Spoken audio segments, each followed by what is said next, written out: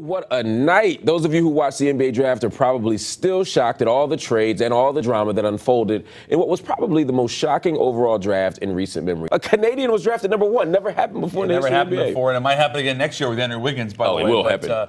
You look at Anthony Bennett. Everybody thought Nerlens Noel. Bennett, who's being pictured right now, 19 years old from UNLV. But this kid is a true power forward, I think, a little bit trapped in a small forward's body.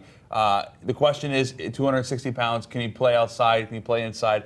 Really efficient scorer, though, and quite honestly, even though Nerlens Noel was supposed to go 1, I'm talking about this in my draft grades, I didn't think he was a #1 pick or even a top 3 guy. So didn't hate the Bennett pick, didn't love it. It's a big wild card. It was a shocker. No one thought Bennett was going #1. He has the talent, though, to go 1. And, oftentimes in a draft like this where there's not necessarily perceived true star power, you got to take a flyer. You swing for the fences. And that's an important point. This is considered to be one of the weakest drafts in the last 20 years. I mean, there's no superstar on the table. There's no can't-miss pick. And there's a lot of depth. There's a lot of depth. There's a lot of guys who may end up being sixth men. There are a lot of guys who could end up being serviceable role players. Somebody who end up like playing for the Spurs and killing us in 5 years. But nobody who's a can't miss. And so you take some risks. But you mentioned Nerlens Noel. Look, Noel ends up with your team, Philadelphia, and a lot of people thought that he would go 1 or in the top 3. He's another project. The concerns there are the ACL. He's 215 pounds. And he's 6'11". He's got to put on weight. But his frame is very narrow, Mark, and I do wonder if that's going to bother him. He's a 6'11" center.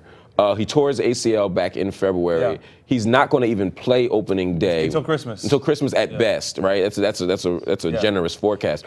And he's going to he dropped from #1, #2, and all the way down to #6. Again, a curious sort of choice, but he was drafted by who drafted him? The Pelicans. Pelicans drafted him, and you thought originally they would team up with Anthony Davis, former have like a Twin Tower thing going on. The thing about Noel is that there is upside there to be an elite shot blocker, but he's got no offensive game.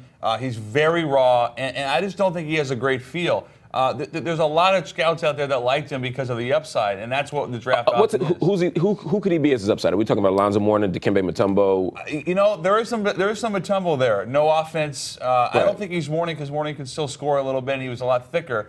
The worst case scenario is Hasheem Thabit, and I don't think he's going to be that bad because he's more athletic, a little more agile. But he has a higher basketball IQ. I think he does, but the reason he slipped from 1 potentially to 6 was because of the ACL.